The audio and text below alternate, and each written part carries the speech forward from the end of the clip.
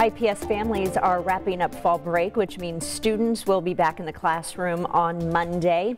Aaron Munson is an IPS school counselor and the 2022 Indiana Elementary School Counselor of the Year.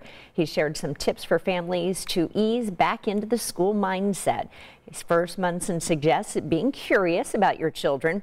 Start your child's day by asking what they're looking forward to, and at the end of the day, ask them about their favorite part.